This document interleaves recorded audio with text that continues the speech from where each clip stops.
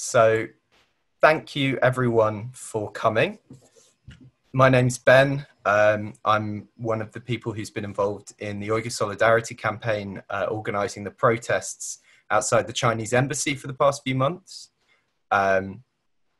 We've organised this because obviously we can't physically protest outside the embassy during the lockdown, but we think it's important that this issue is not lost among the pandemic, and indeed that we emphasize the particular ways that during the pandemic the Chinese state has used the crisis to launch more attacks on the Uyghurs and has demonstrated a complete lack of interest in preserving the health and safety of an entire population of people.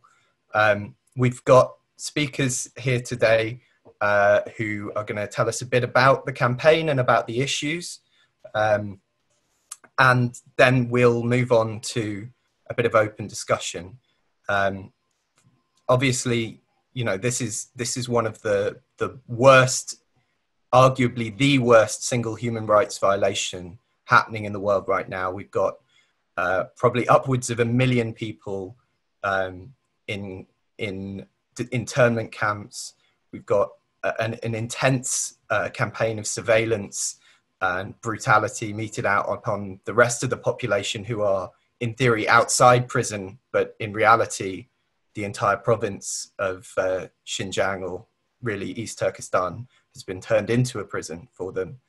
And now in the last few months, we've had more and more reports of the tens of thousands, probably more than 100,000 people who've been moved into forced labor, serving factories across China, which supply some of the best known brands in the world.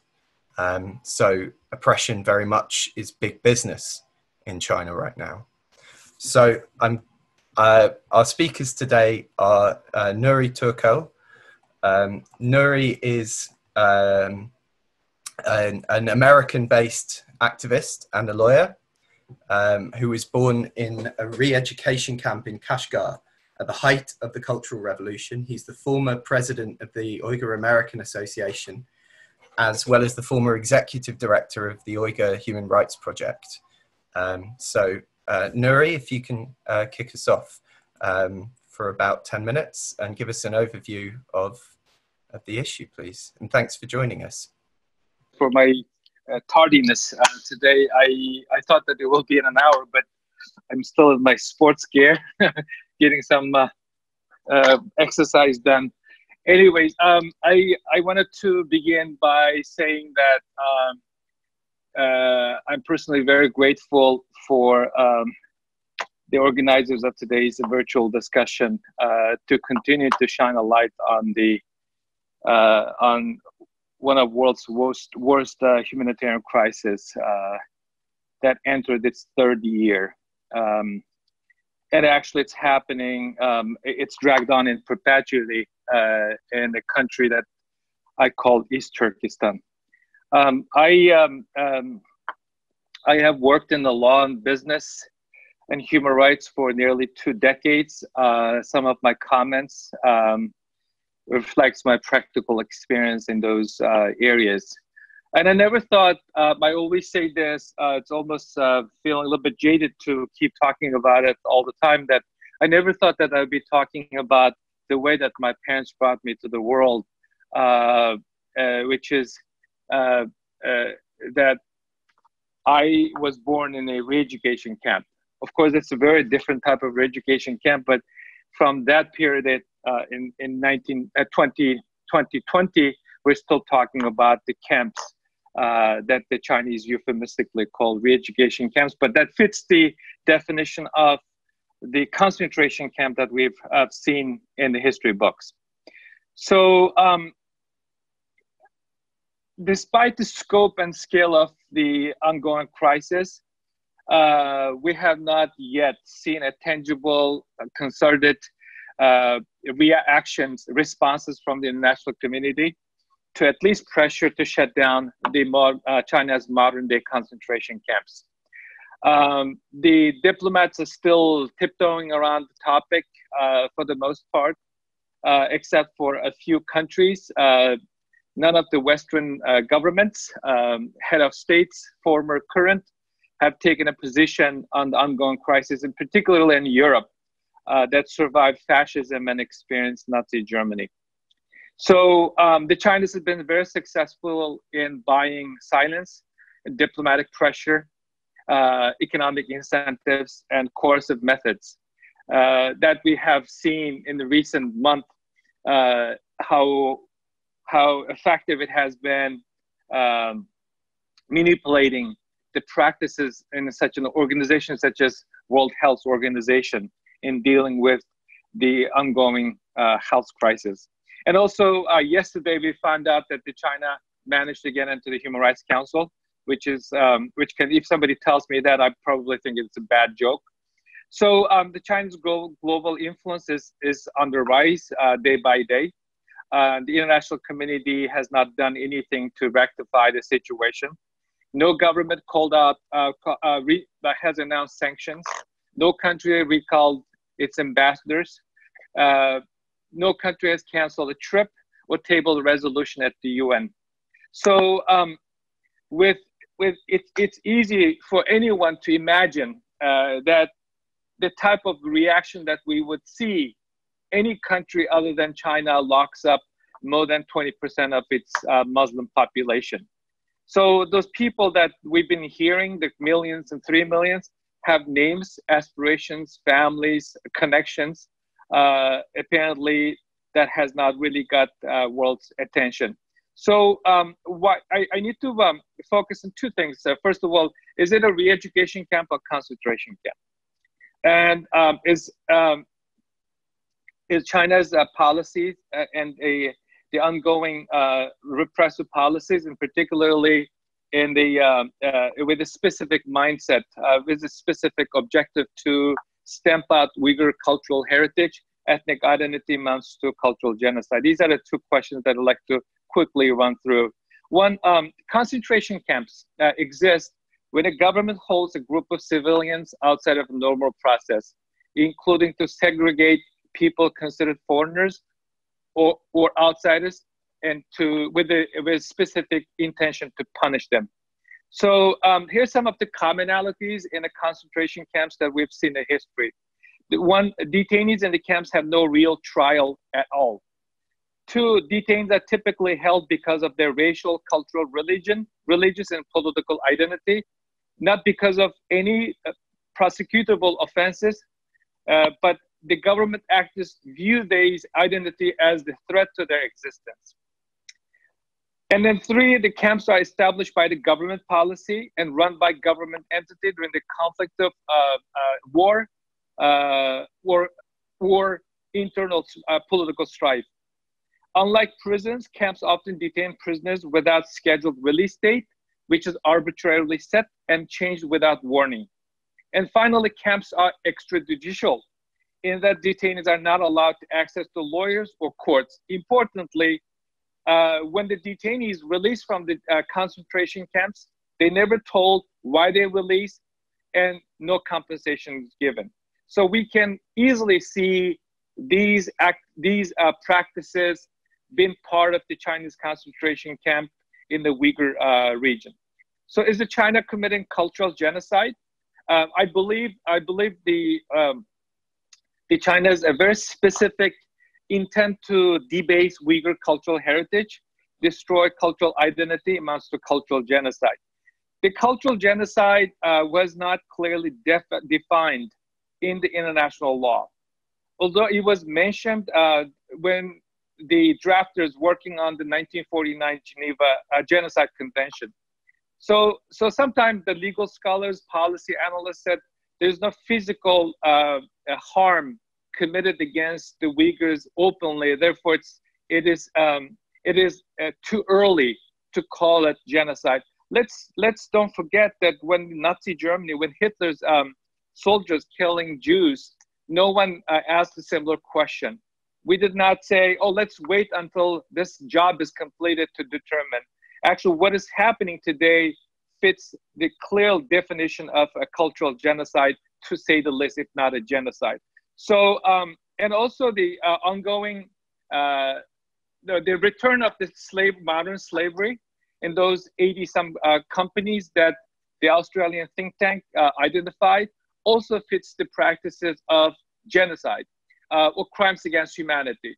As you may recall, after the Second World War, some of the industrialists aided the Nazi Germany, stood in trial in Nuremberg.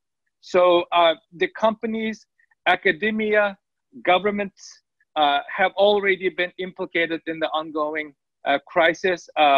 So I stop here, and I'd be happy to take questions as we go along. Thanks, Nury.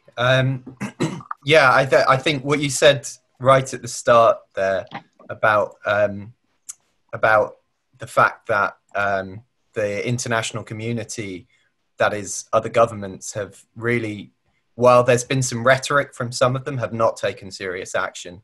I think, you know, we know that so many countries and their big businesses are tied up in this and in the Belt and Road project that the Chinese state has, and that at the end of the day, for all of the words they might say about human rights, they're putting that bottom line first, and that's why it's so important that campaigns from below, from ordinary people, and mass mobilizations are brought to bear, because our governments aren't going to act for us.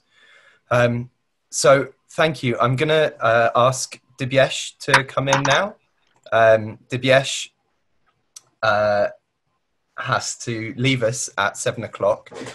So I'll make sure that if there are any questions specifically for him, that there's a chance to ask those quickly. He's Professor Dibyesh Anand is the head of the School of of Social Sciences at the University of Westminster and chairperson of the Westminster BME Staff Network. He's the author of monographs, Geopolitical Exotica, Tibet in Western Imagination, and Hindu Nationalism in India and the Politics of Fear. He's spoken about and published on various topics, including Tibet, the China-India border dispute, Hindu nationalism and Islamophobia in India, majority-minority relations in Asia, human rights, and the colonial occupation in Kashmir. Dibyesh, please, thanks for coming. Thank you. Okay. Thanks a lot for having me here. And it was good for Nury to start, because he did provide the background of what's happening and what China is doing, what Uyghurs are suffering from, and why the international community is silent. So let me spend next 5 minutes, and I'll take 5 to 6 minutes, on why China is doing. So let's focus on why, right? So of course, there's debate over whether it's genocide, cultural genocide. And in 2008, for instance, when there were massive protests in Tibet, and the Dalai Lama, the Tibetan religious and political leader, he used to talk about cultural genocide of Tibetans. And I found that a lot of Western academics, rather than appreciating why Tibetans use cultural genocide, started questioning whether it's genocide or not, right? So my argument first and foremost would be, whether it's genocide or not is for people who are experiencing genocide or genocidal violence of all kinds to tell us whether it's genocide or not. I know that the international community focuses a lot on law, and we spend a lot of energy onto debating things. The fact of the matter is, at this point in time, for instance, if Uyghurs are experiencing and feeling that what they are experiencing back home is genocide, then we have to accept it as genocide. That's it. That's how we have to frame the debate, right? It's genocide. Now, if you look at why China is doing, and let's say the re-education camp, right? And they talk of re-education. In fact, re-education is very much part and parcel of genocidal machinery. Re-education is something that the Communist Party of China has been expert at in various parts of the world, parts of the country. In particularly, they use re-education very effectively. When I say effectively with inverted comma, right? Effectively means very brutally in Tibet since 1990s. And they have, of course, ratcheted up the rhetoric of re-education in Xinjiang, in East Turkestan. From Chinese perspective, the reason for re-education is because, according to them, Uyghurs, Tibetans, or whoever they want to re-educate are not understanding how China loves them, right? So in a way, what China does, be it putting people in concentration camp, incarcerating them forever, surveilling them, killing them, putting them in the prison, and slave labor, all of that is in a way justified as labor of love. Because China loves Uyghur people. China loves Tibetan people, right? So if you look at the rhetoric, propaganda of China, they'd never say that, of course, we are brutalizing Uyghurs or Tibetans and everyone else. They would say, we are actually liberating them. We are loving them. And this is an important thing to bear in mind, because a lot of time people outside would think, but China is doing something wrong, but at least they're not colonizing, right? Because they're loving people. They're celebrating culture. So often we find images of Uyghur women in particular, but also Uyghur men, in the colorful dresses, singing and dancing and thanking Beijing. It's an old propaganda of China, right? They'd always have Tibetan people smiling and dancing. Even when people are self-immolating in protest, they'll be presented as someone who's happy. So we have to bear in mind a question: why would China insist that rather than brutalizing people, which all the evidence points that it is brutalizing people, it's loving people? That is because it's connected to a fundamental nature of Chinese state. It is a colonizing state. So what we are experiencing, what we are witnessing, what we are witnessing in East Turkestan is a colonization of Uyghur people. Now, of course, colonization has been started. The very fact of Xinjiang, the new dominion, tells us that it's a colony, right, of earlier the Qing Empire, now PRC. The PRC is very clear that it's a colony. But when we look at colonization by France or Britain from 1850s or 60s onwards in Africa and Asia, that was a colonization which was forced to sort of loosen its control and negotiate with local collaborators. But what we are witnessing in case of Uyghurs and Tibetans in case of China, but also Kashmir in case of India and Kurds in case of Turkey to an extent, right? All of them, what we are witnessing is an ever closely entrenched colonization. Means whatever limited, not freedom, but whatever limited space Uyghurs had 20 years ago, they don't even have that now. So even that limited space to express themselves culturally, not politically. Remember, China never allowed Uyghurs to represent themselves politically. Even culturally, that's being squeezed. And the reason China does it, because it believes it can get away with it. The world will not look at it, world will not criticize. It hopes that things like what we are doing now, what you have been doing, and Uyghurs would go silent and give up. So it's hoping people will give up. And ultimately, it has an immense hope that Uyghur people would actually accept Chinese occupation without any resistance, the way they would hope that Tibetan people accept occupation without any resistance, right? And the reason they do all of this is, and this is why it's important to bear in mind, is China is a colonial power. Now, China is a colonial power that claims that it's not colonial, that it's a victim of colonization. So for instance, if they see West ever criticizing China on Uyghurs or Tibetans, they would say, oh, that's because West is an imperialist power. Now, take example of why so many Muslim majority countries signed that petition. Remember the petition in UN and other things in favor of China. Now, people would say for business. It's not only business. If it was only business, then US should get away with everything. US also, US is a bully the way China is a bully. But China is more effective in its diplomacy and propaganda than US is, frankly. So what we are witnessing, therefore, is China investing heavily in various countries particularly not in Western world, in making sure that they not only do not support Uyghurs, but they actually support China. Right?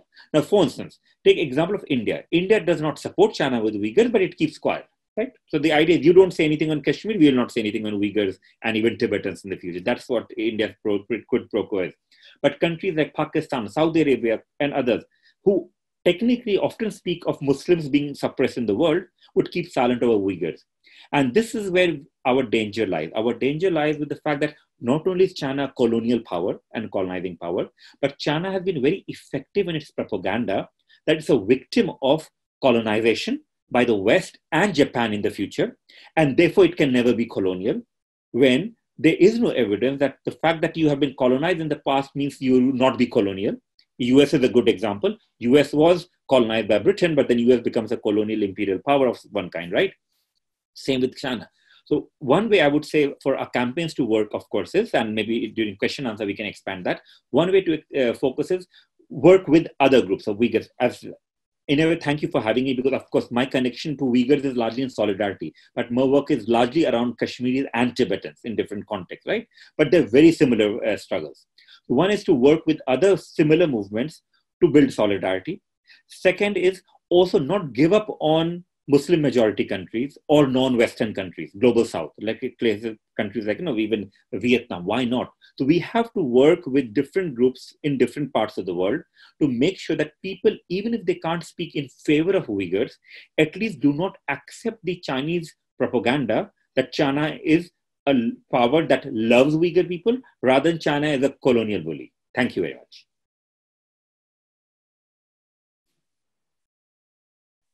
Thanks, Dibyesh. Yeah, that was really interesting, and I think you're absolutely right. I agree with you that we need to talk about this as imperialism, as colonization.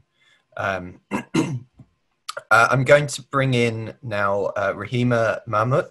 Rahima has been involved in our in the Uyghur Solidarity campaign from the start. And long before this campaign came into existence on the issue. She's a singer, a human rights activist, an award-winning translator. Her latest work has involved consulting and translating for documentaries like the ITV's Inside China's Digital Gulag and the BBC's China New World Order. And she's the UK project director for the World Uyghur Congress. So please, Rahima, I'll hand over to you. Hello, everyone, and thank you for organizing this. First of all, David and Ben and the rest of the group, and also brilliant speakers, Nury and Dibyesh, and I'm really impressed with the in-depth explanation, and because I believe that people need to know from the experts about what is happening and why. But I would like just to talk about more on the what we should do or what we're doing in UK on our campaign. And first of all, today is actually 30th anniversary of Bahrain uprising. And so 30 years ago today, in a town called the Bahrain in Aktu County, it's a place, the region is bordered with Kyrgyzstan and Tajikistan. There was an uprising. About 200 men marched to the government building and demanding for greater rights and a protest against CCP's discrimination policies and the cultural restrictions on Uyghur people, and also demand stop the mass influx of the Chinese migrants. And for this, the Chinese government, as usual, brought in military and crushed this uprising. It lasted for 5 days, from the 5th of April to the 10th of April. And we believe up to 3,000 Uyghurs were killed during that period. They brought in tens of thousands of the military. The Bahrain, the population only 19,000 at that time, and this was one of the maybe biggest uprising and in this latest history of East Turkestan in beginning in the 90s. So I feel it's a good coincidence that we organized this also to commemorate this day, for us to show that we haven't forgotten this heavy loss of life. Also, the second thing I would like to bring to your attention is about this latest press ganging, the Uyghur youth that the Chinese government, it started from mid-March, and thousands Uyghurs were transferred from, especially from the southern part of East Turkestan, Khotan, Kashgar, and many other regions. So I want to just read out one statement from one person who actually I got this information from a friend. So on March 17, the Chinese authorities press ganged approximately 1,000 Uyghur young men and women who were picked up from their homes, workplaces, and off the streets, and placed them in a school in Khotan city, which was shut down due to the coronavirus. According to a young man who was among these youth, around 700 of them are from Kashgar County and the Karakash County, from the Karakash County, and the rest are from Khotan city. They spent the night in the school without being provided blankets or food and water. On the morning of March 18, they were headed to the train station and were told that they were traveling to Urumqi, where they will start a new job. On arrival in Urumqi on March 19, they were taken to a building on the outskirts of Urumqi, where they spent the night in a large hall without being provided with blankets, despite the weather being extremely cold. On the morning of March 20, they were dispersed into small groups of 10 to 15 people before being taken to different buses. So this young man, for safety reason, we cannot reveal his name, who kept in contact with this friend who lives in Turkey, and revealed that the police visited his home on the 15th of March, informing his mother that he will be taken to the Altai region for work. And when his mother questioned the police, saying, "My son already has a job here," the police told her that it is the order from the above and he must comply. After arriving in Urumqi, he was sent to a drink factory along with 9 other youths owned by one of the Xinjiang production and construction corps known as XPCC or Bingtuan. So as we already know, that 2 to 3 million Uyghur people, along with other Turkic Muslims in the concentration camps, and they are already the source for the forced labor. And this new trend of press ganging the Uyghur youth and dispersing them to factories in Chinese construction corps in East Turkestan and mainland China is another method of accelerating the Chinese assimilation policy. In other words, the Uyghur cultural genocide. So I will stop here, and then maybe I take questions if anyone want to know about more what the campaigns is happening in the UK. Thank you. Hi, Rahima, thank you very much. Apologies to those reading the text chat. We've got some racist spammers in there. They can't talk to us though, so they're basically just wasting their time.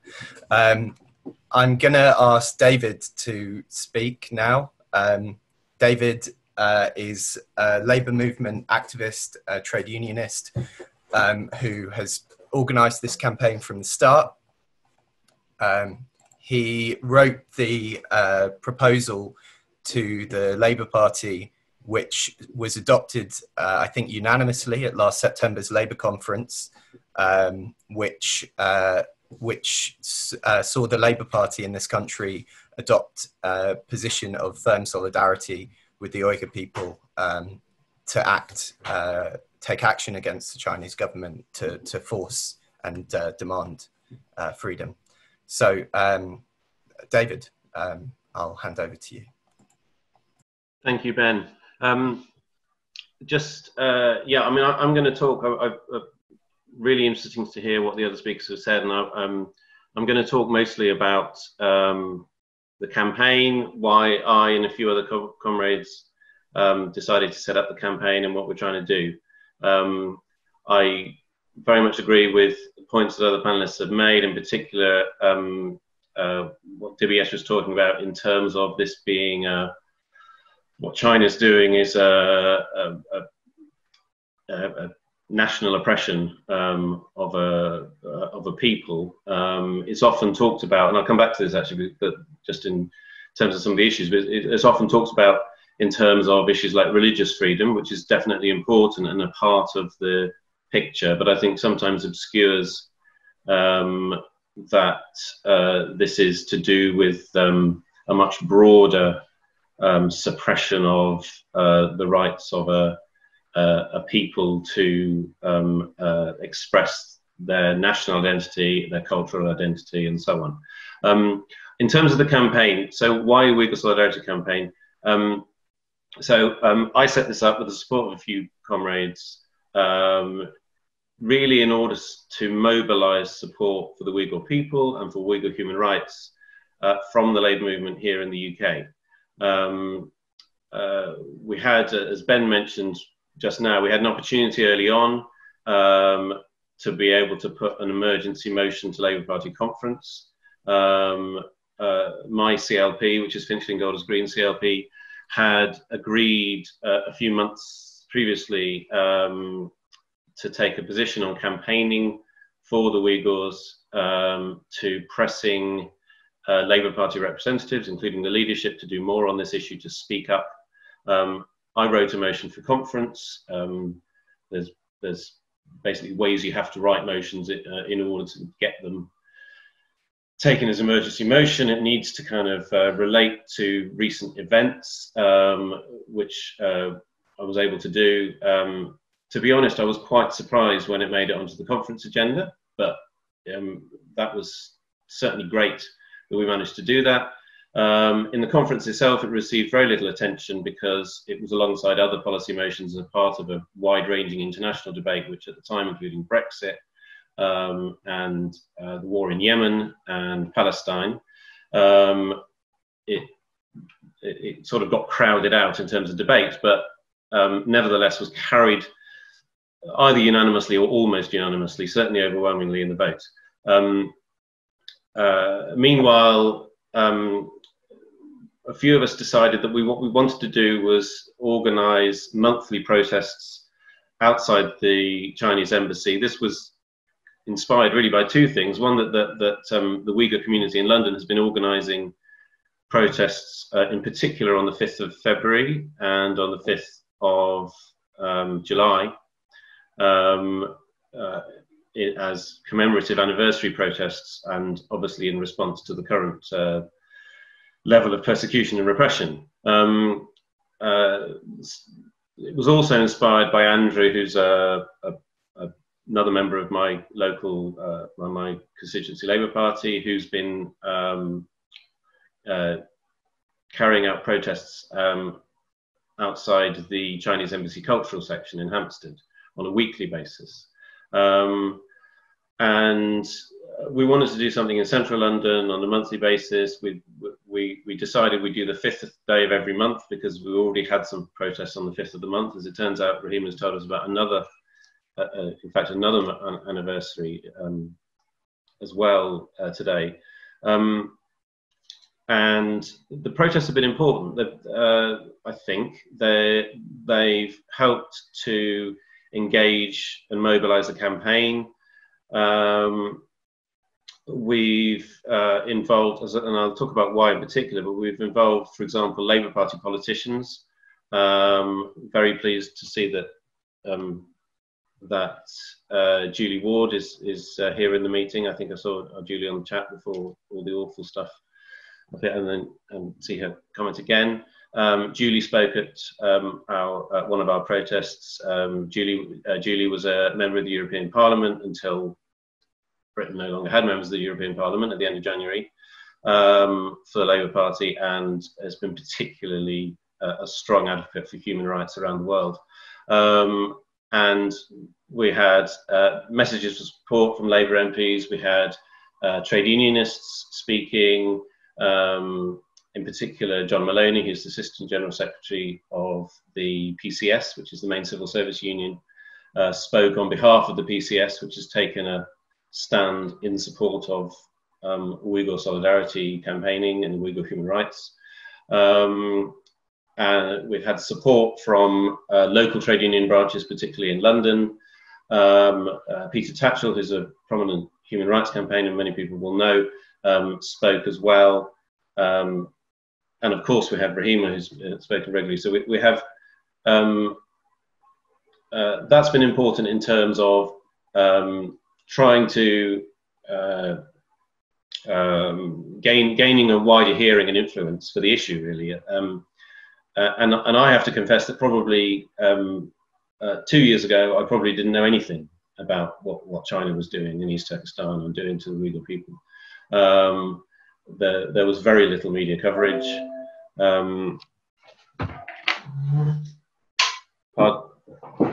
Pardon me there, the computer wasn't plugged in.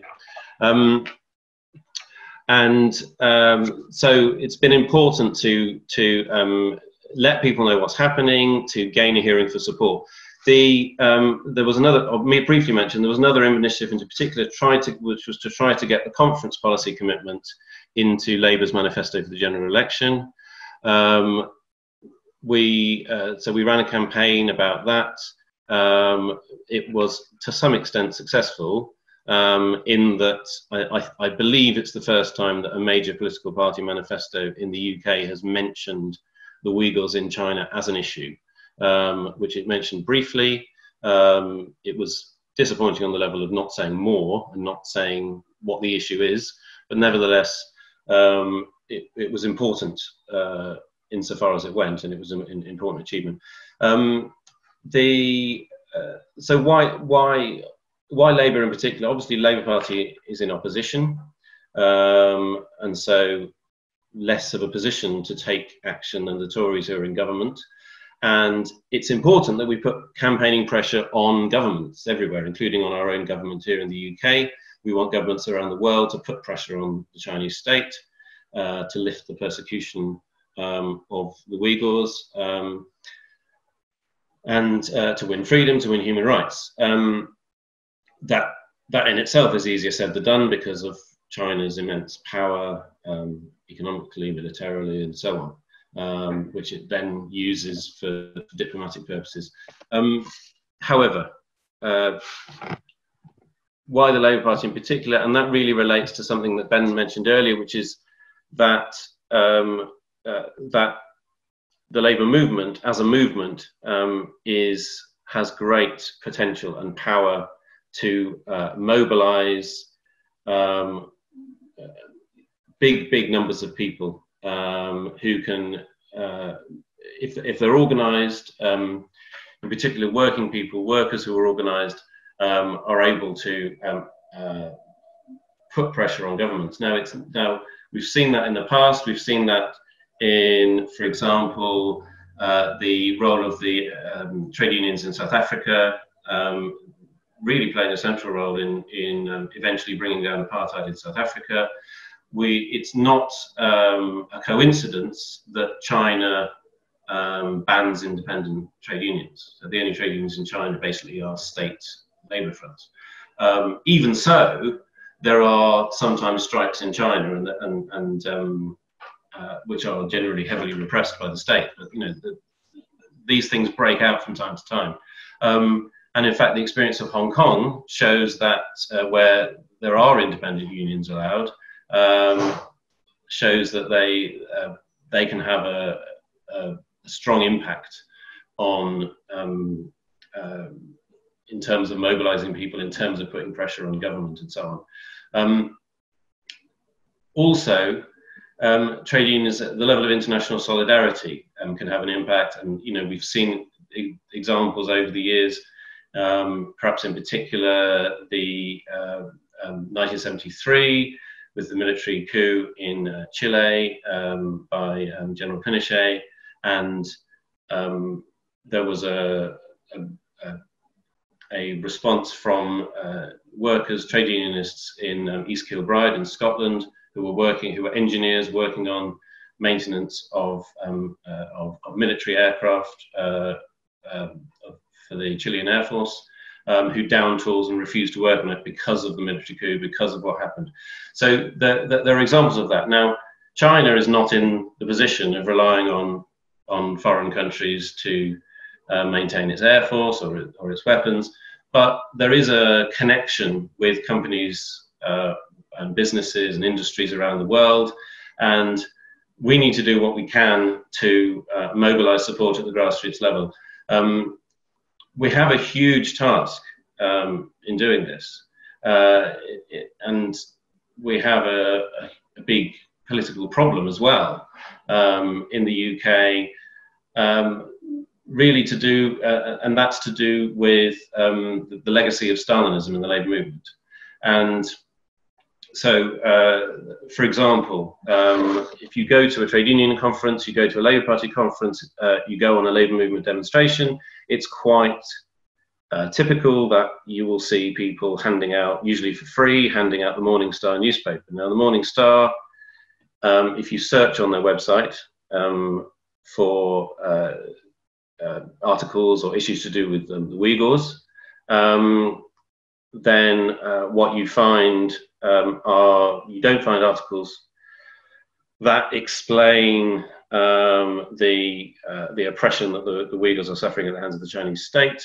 What you find are articles which say this is an issue of the US government trying to interfere in the internal matters of China. Now, you know, an element of what's going on is an argument between the USA and China. To put it mildly, I'm no fan of Donald Trump and the US government. However, for the most part, what the US government is doing is seizing on issues that they know are real issues, and that's why they're powerful. That's why that's an effective line of attack from their point of view. The other thing I would say about that is that the fact that the US Congress passed the Uyghur Human Rights Act is unquestionably a good thing, and I want to see other countries do the same. The fact that it sounds like that's not been implemented is the problem, not the fact that politicians in the USA are taking notice of this issue. But what the Morning Star deflects firstly onto the issue of saying this is just a kind of power play between the USA and China. Secondly, to say, oh, this is about religious freedom, but no, we've asked the Chinese government representatives, and they say it's okay in China. They're not even interested in the idea that this is a question of national oppression that requires, that requires even human rights. Even the kind of limited human rights that Uyghurs were able to have even a decade or two ago, let alone national liberation in a more general sense. So the Morning Star, unfortunately, and those kind of politics are still very influential in our movement. We have a big job to do, really, to challenge that. We've made some progress. We do have support from a number of Labour MPs. As I say, we've gained some progress in terms of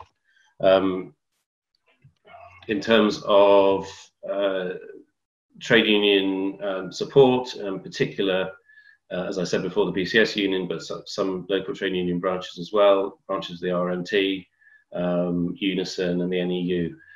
We will continue to promote that, and actually that's one thing we can do more of. I think we have a bit more time to do.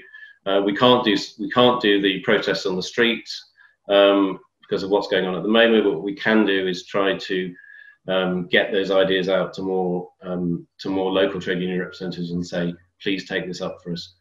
So on that point, I'll leave it there and hand back. Thank you. Thanks, Dave. We'll just hear now from Jack from the World One, who was the sixth form student who founded alongside others, I think, the One World movement that co-organized the rally this January, calling for solidarity with the Hong Kongers, the Uyghurs, and the Tibetans against the crimes of the Chinese state. Jack, if I can hand over to you, please. Hello. Also, yeah, Sorry it's about that. Definitely, no worries. It's definitely co-founded. You got some of our members in here. Yeah, so my name is Jack. I'm speaking on behalf of a group of activists known as the One World Movement.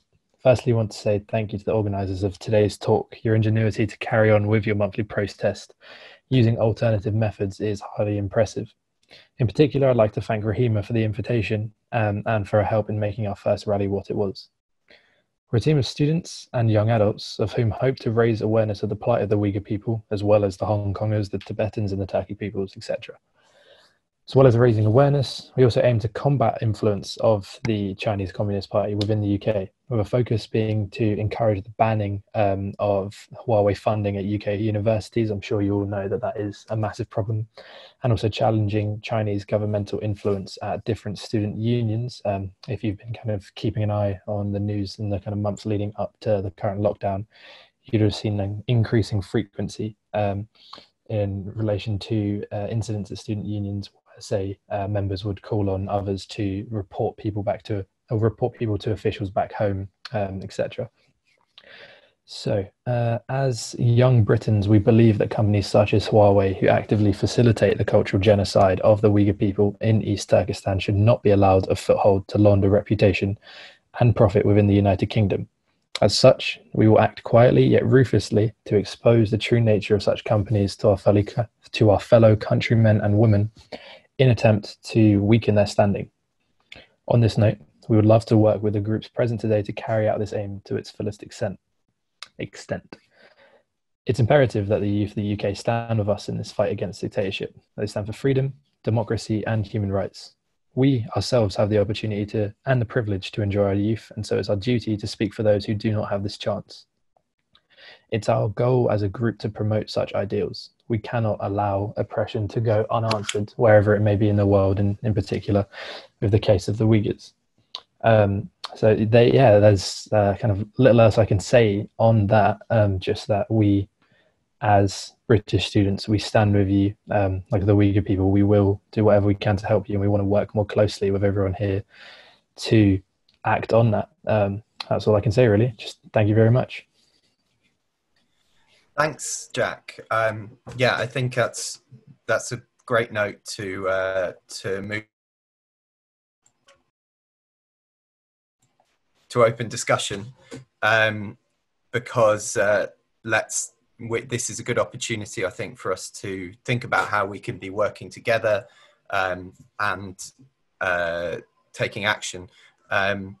We had hoped that by now, if we weren't under lockdown, we'd be upping our campaign against not just Huawei, but all of the companies that have been implicated in the reports of forced labour.